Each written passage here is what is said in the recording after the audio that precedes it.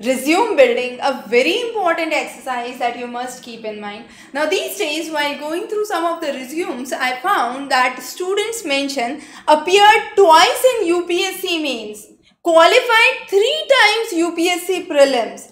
Do you think is it a right qualification to mention in your resume rather than mentioning that you are a bachelor's, you are a master's? Students putting their career on stake immediately after their bachelor's, diving into for UPSC through various institutes, joining those institutes with lakhs of amounts in hand, and then towards the end of 3 years, 4 years later in their life, they have this to write on your resume. So make sure you are writing a right content on resume and you are not spoiling your resume for namesake.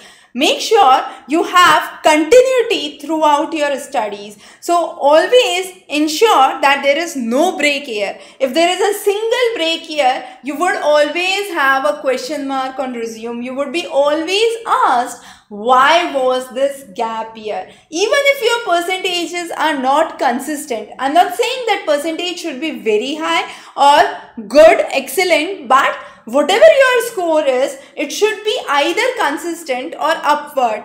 If that's not the scenario, what would happen? Again, you have a big question mark on your resume, why this happened. And that answering that why becomes extremely important when you are being interviewed through various companies. So make sure you have a good resume, a sound resume. You don't have unnecessary break years, gap years, or mentioning that you qualified the prelims or the elementary introductory stage of this competitive examination.